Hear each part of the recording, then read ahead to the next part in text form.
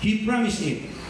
And to those who are suffering, to those who are weeping and mourning because of the death of their loved ones, when you have Jesus Christ in your life, Paul is always telling it to the people then that there is a great comfort in His second coming. And many people were led into that faith. Even Pastor Dan Mora have seen all these people coming to Christ because of that belief. Jonathan, you embrace that kind of belief in your family. Alvin, si Ma'am Malu, tayong lahat mga kapatid na ang ating pananalig sa Biblia ay ganyan na lamang. We believe in Jesus Christ, in His death, in His resurrection, and someday in His coming very, very soon. Amen? So mga kapatid, I would like to refresh to you the preaching of Apostle Paul in 1 Thessalonians chapter 4, verse 13 to 18.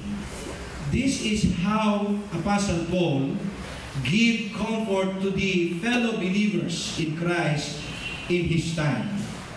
But I do not want you to be ignorant, brethren, concerning those who have fallen asleep, lest you sorrow as others who are no hope, who have no hope.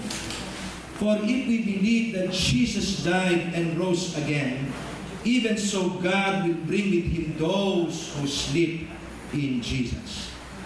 For this we say to you by the word of the Lord, that we who are alive and remain until the coming of the Lord will by no means precede those who are asleep.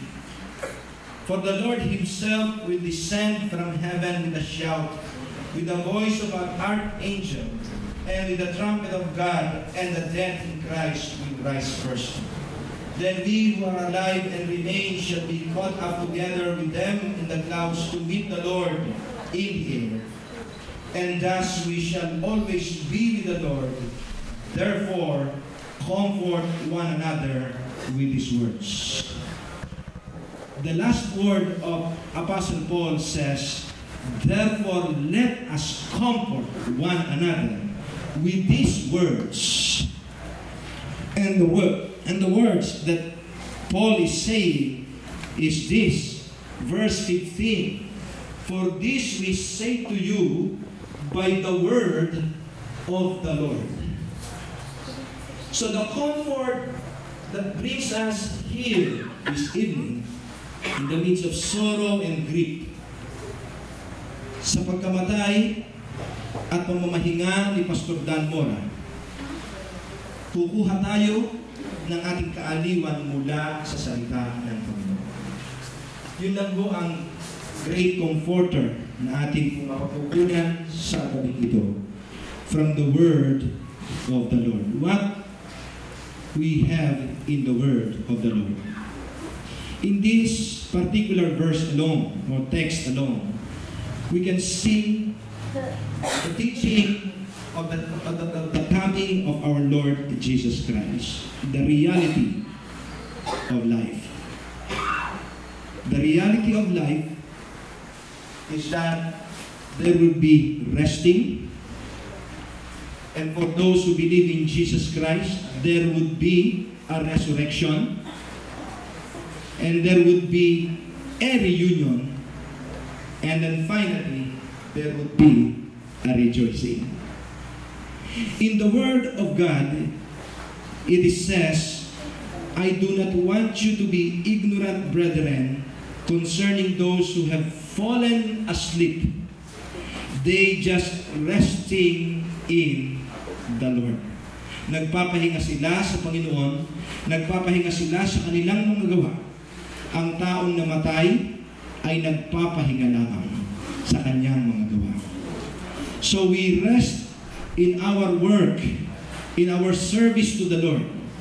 So when we become soldiers of Jesus Christ, pastors, when we become workers of God, we will work from our labor.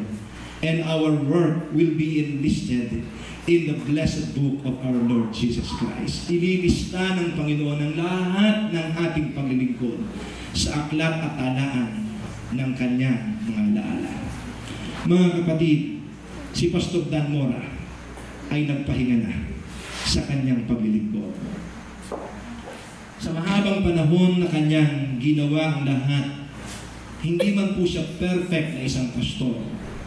Hindi siya isang perfect na Seventh-day Adventist. Hindi man siya maging perfect na isang ama sa kanyang pamilya. But I believe with Jesus, He is perfect. Amen? Because Jesus said, those who believe in me, even though they are sinners, they will be justified. And those who are justified by the blood of Jesus Christ, nobody has the right to say that that man is not righteous. Pastor Dan Mora believed in Jesus Christ. He was washed by the blood of our Lord Jesus Christ. Just like you and me. Kaya ang sabi po ni King David, yun nga mga pinatawad ng Panginoon sa kanilang mga kasalanan ay mga pinagpala ng Panginoon. Mapapalad ang mga taong pinatawad ng Panginoon ang kanilang mga kasalanan. They will become righteous in the sight of God. So I believe this evening, by the comfort from the Word of God, Pastor Dan Mora rested from his labor and his work and service to the Lord. But his faith would be the foundation of this family.